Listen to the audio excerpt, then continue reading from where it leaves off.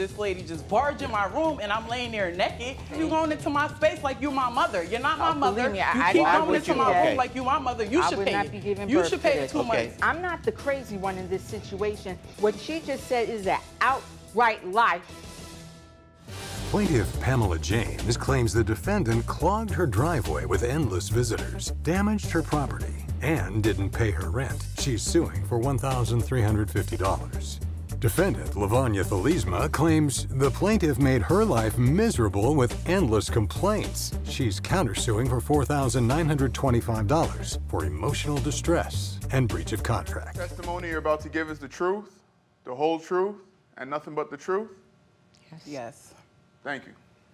The Honorable Judge Jerry Springer now presiding. Good morning, Judge. Morning, Najee. How are you? I'm doing well, Judge. Good. This is case number 121 on the docket, James versus Thalisma. Okay. We have the plaintiff, Pamela James. Yes. Good morning. Welcome. And you are suing the defendant, Lavanya Thalisma? Yes. And Lavanya, she is suing you for $1,350 for 2 months unpaid rent and a broken vase. And you are countersuing the plaintiff for $4,925 for emotional distress and breach of contract. Yes. Okay, so let's start with you, Pamela. What is your case? I'm here, of course, to sue the defendant for 2.5 months worth of unpaid rent. Yeah. In June, it was approximately, I believe, June 15th, 2019, I rented a room to her in my home. Yes. This is to her, and at the time, she had a 1-year-old son. Yes. I would say basically we had a cordial relationship for a while. She was in my home for about 1 year and 4 months. Oh, okay. At some point, we just really not began to see things eye to eye. Okay. I did give her a written agreement when she came into my home. We went over some things. It was, very basic. However, I did have a separate conversation with her about company. There are other people that live in my home, and it's a shared environment. Company would be an issue if it's on a frequent basis. I very much thought that, we had a meeting of the minds and everything was okay. I would say a week to 2 weeks in, I'm in my kitchen. There is a bathroom that is adjacent to the kitchen. A man walks out of the bathroom. I immediately call out to her, address the situation, because that's the kind of thing I'm talking about.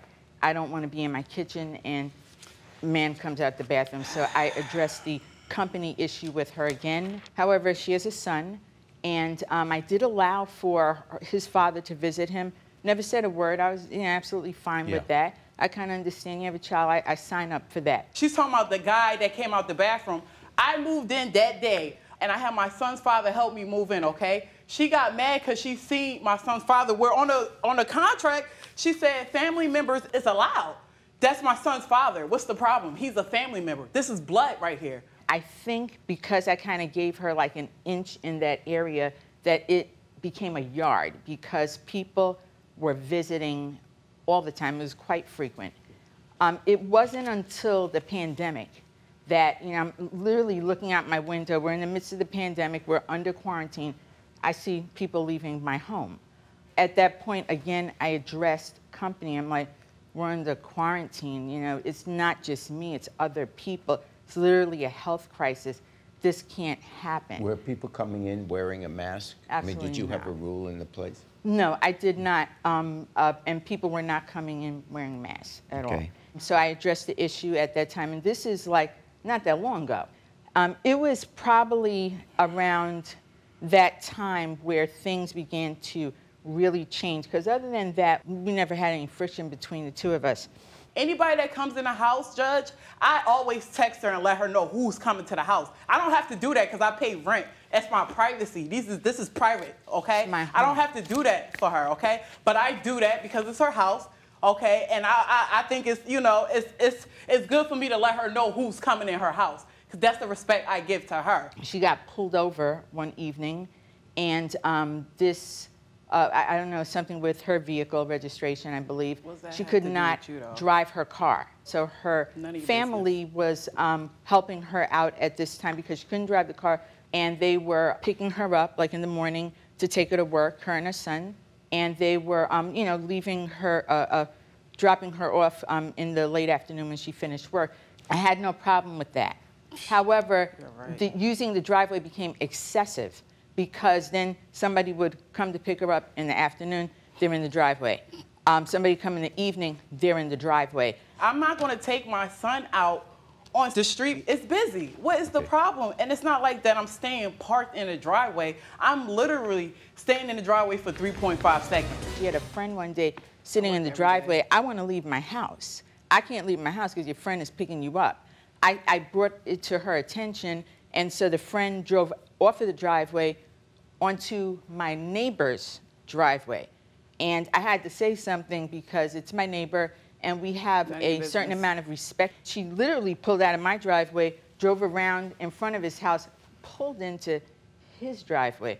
I live in an area where there's a lot of parking. It's really not an issue at all. I mean, the streets are almost quite empty most of the time, but there's never, people don't have parking issues. So I'm like, can you just use the curb? It's my home. I kind of get to, you know, ask that question.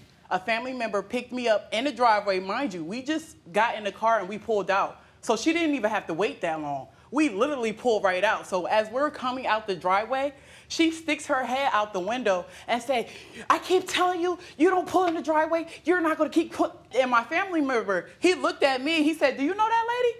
I said, I don't know her. That's embarrassing. When did this finally come to, and that you wanted her out? There was an evening where someone picked her up and the person was in my driveway. It was like late at night, kind of late. I couldn't get in the driveway, and waiting for them to pull out, and I said, this cannot happen again. What month was this? This was July. Okay. What about the driveway situation? All lies, because she's crazy at the end of the day. When I didn't have my car at the end of May, I had people coming to pick me up. Sure. Now, my rides come in the driveway.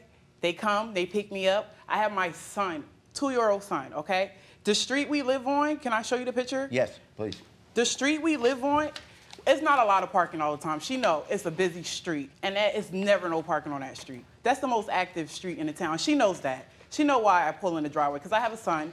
I need to get his car seat out, groceries, laundry, whatever I have, okay? Then I have another picture of the driveway.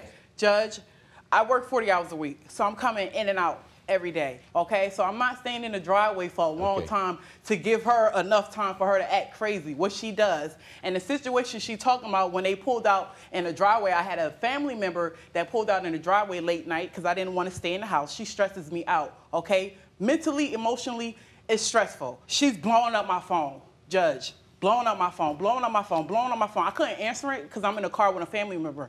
I'm not going to answer it so you can black out and act crazy like you do, what she does. She has a tendency of coming out blacking out. That's what she does. You must let me respond to this. She blacks out, okay? So I didn't answer the phone. So when I had a chance to answer the phone after I stepped out the car of my family member, oh, you're not allowed. I keep telling you, stop pulling in my driveway. I told you. I said, Pam, he pulled in the driveway because I had to take my son in the car. I said, what's the problem? And it was raining that night, and it was dark, and the street was busy that night. So I told her no, and it was no parking on that side. No parking for my family member to even pull up on the side in front of the house to park.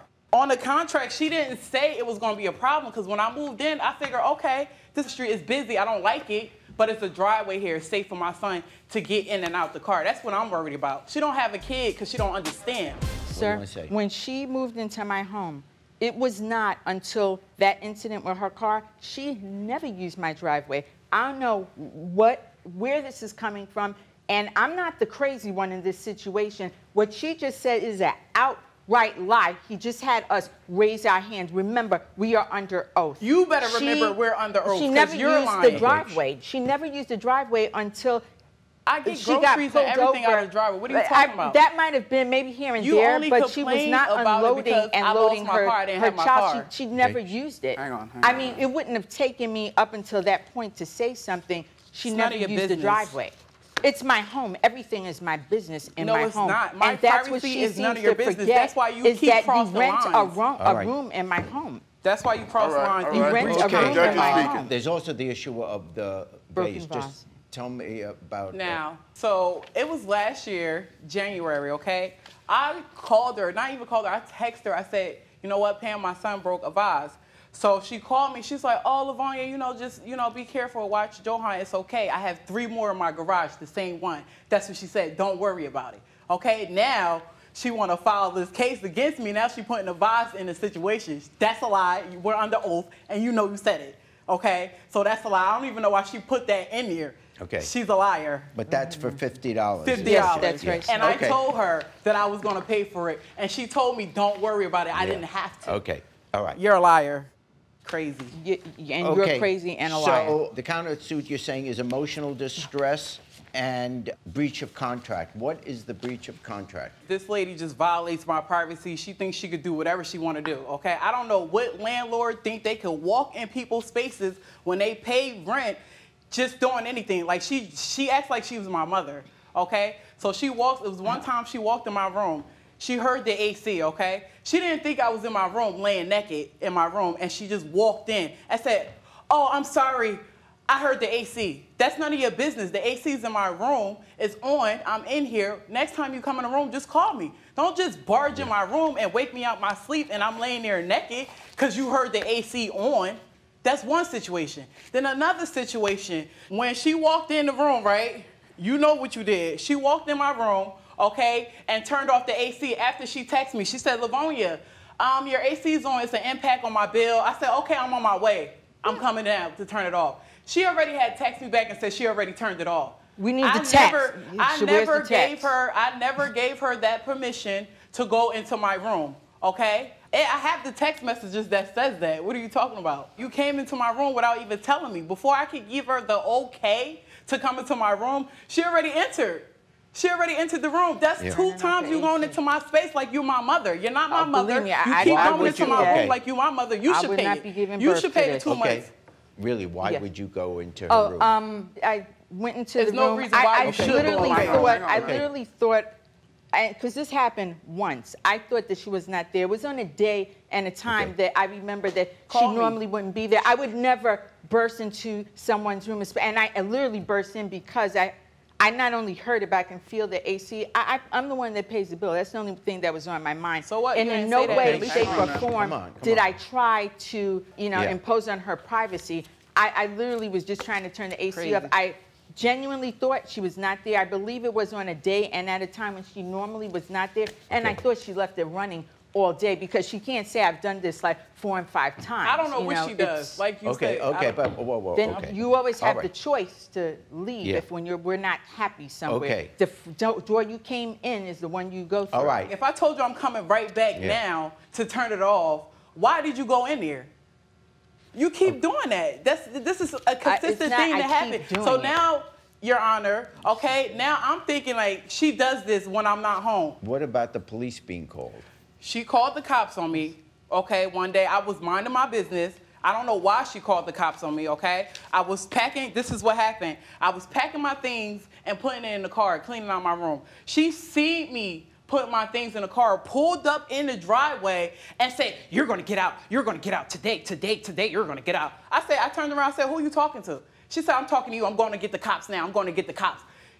This is how she is. Sped out the driveway, okay, and then went to drive to the police department. Now, when the officer came to the house, he knocked on the door and asked me, did I call the cops? No, I did not call the cops. So I guess she met the officer outside, and she let the officer in, and he came knocking on my door. So as he comes in and he knocks on my door, I open the door, he said, what's the situation? I told him, I don't know why she called the cops. I'm just moving things out the room. I don't talk to this lady. Is this when you were leaving the place? No, I was just cleaning, getting stuff out the room, putting it in my car, getting stuff together because now I got to rush and leave the house because of this stuff that's going on. She's forcing me to leave, okay? So when the officer came, he's sitting in front of the door trying to talk to me to get my side, and she keeps coming in between me and the officer saying, you need to just pay me my rent, pay me my rent, you ugly big black ghetto bitch. Those are her words, okay? The officers, they witnessed that. It was so crazy, Your Honor. The officer had to walk her out of her own house. That was my reaction, my emotional distress to having this person in my home. That did not just happen. This was probably about a month of her living in my home, not paying rent. I feel as though I'm living in a hostile environment. There's nothing I can do about it. I filed for eviction, but I'm still forced. I'm living with a human being in my home in a hostile situation because we're not on friendly terms in my own home, and that was literally I was at my wit's end. Okay. That was my reaction. All right, here's what I see. Felt. It was clear that certainly by these last 2 months, no one was happy with this situation. Crying. Okay, She had me crying. okay. She I'm knows not what she asking did. for a response. Hang on, the judge I'm not is asking speaking. for a response. So, going through all of this, what I see first, I'm going to give you the $50 cert for the breaking of the vase, and that you even agreed to doing it. Right.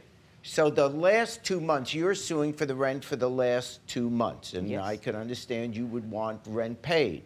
The lease or the agreement, which originally you submitted to her to sign, the law is pretty clear is when there's a dispute on a contract or on a lease, if it's a close case, the tendency is to give a little bit of space to the one who didn't write the lease, the theory being that no one is going to submit the lease for signature if it's against their own interest. And you were very specific on a whole bunch of items, none of which I think are outrageous. But knowing that, nowhere in the lease is there this whole driveway issue. Right. So I could understand, it is your home. You didn't want anyone in the driveway or parking there. But then that should have been in the lease, and it wasn't. You didn't allow use of the driveway, and you told her to get out. So that very last month, I'm going to consider it constructive eviction, that it was an impossible situation, so I'm not going to make you pay for that last month. But for one of those months, you are entitled to the rent, because I could understand a landlord that doesn't get rent for 2 months is going to lose his or her temper and get angry. So your suit was for 2 months' rent and the $50 for the broken vase. I'm going to give you 1 month's rent, not make her pay 2, just 1 month's rent and the $50. On the countersuit, I'm dismissing that because I've given you the arguments for why I think it's fair that you not have to pay the 2 months' rent. She did violate the lease by entering your room on what we know of 2 occasions, 1 or 2 occasions, but that's not a $4,000 lawsuit. She was wrong. It is technically a violation, but I'm not going to give someone $4,000 because she. It's not even that. It's okay. just the emotional I know, but distress so and I'm dismissing the whatever she put me countersuit. I'm only going to charge you the 1 month's rent, and so I fine for the plaintiff in the sum of $700. Hang on, remain at the stand. She was a crazy old lady, just crazy. I believe I was living with an opportunist. She's a person who took advantage of me and my home. I am absolutely not crazy. Do not rent from this lady because she will give you a hard time and she will violate your personal space. I put up with a lot from her. I think it's because I didn't put up with more. I'm not mad. I'm out the house. I got my own place. I'm good. Like, that's it. Hey, YouTube, thanks for watching. For more Judge Jerry, click here. For more Jerry Springer, click here.